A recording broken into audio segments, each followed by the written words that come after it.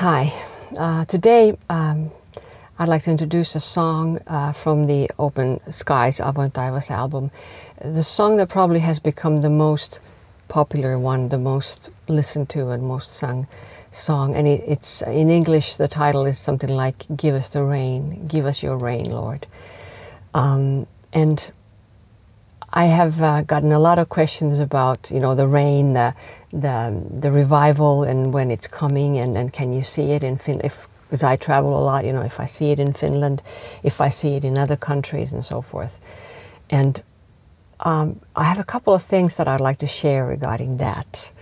I am slightly disturbed by the fact that people seem to think that just by raising our hands and singing and "Give us the rain, Lord," and somehow as a detached thing from the rest of our lives, somehow then this revival comes into us. I think as it should come into us. When it's just a detached, from the rest of our lives, what we do with the rest of our lives, kind of just like singing there and closing our eyes and expecting for the rain. I don't think it works that way. I really don't. And I would like to read two passages from the Bible. Oops, there goes my notebook. This first one is from the first Psalm, the Book of Psalms, first Psalm, first 3 verses. It says, "Blessed is the man who walks not in the counsel of the ungodly, nor stands in the path of sinners, nor sits in the seat of the scornful. But his delight is in the law of the Lord, and in his law he meditates day and night. He shall be like a tree planted by the rivers of water, that brings forth its fruit in its season, whose leaf also shall not wither, and whatever he does shall prosper." Okay, so that was the first one. And then the second one is from Hosea. Hosea was as you probably know, was a prophet that, like many other prophets, of course, Israeli prophets, but he particularly, the whole imagery that he was using was that of a relationship. God and his people Israel was like husband and wife, and that the wife who was time after time betraying her husband. But here, Hosea 10, 12 and 13. It says, "Sow for yourselves righteousness, reap in mercy. Break up your fallow ground, for it is time to seek the Lord, till he comes and rains righteousness on you. You have plowed wickedness, you have reaped iniquity. You have eaten the fruit of lies, because you trusted in your own way, in the multitude of your mighty men." And this talks about the trust, the faith that he wants from us, the trust that we put all our trust in him. And of course, even this comes from him, and also the renewal, the revival that we so badly need.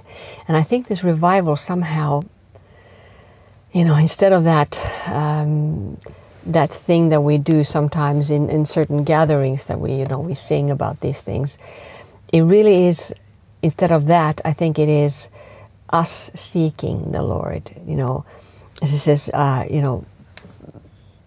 prepare that field, and if you want to have rain, as it talks about in this song, "Give us the rain, Lord," then there needs to be something to rain on. And if you have a field, if it hasn't been cleared, or if there is no field, that has been cleared, then obviously it's not gonna grow. And at the same time, it is true that we don't give ourselves that growth. All of that comes from the Lord, but it is like a little bit like a dance, if you will. That it's like back and forth in the way that it's we seek Him. You know, we want to be close to Him, and He comes close to us. And at the same time, it is He who calls us and He who gives us the faith. But we need to prepare our hearts, you know, with His Word.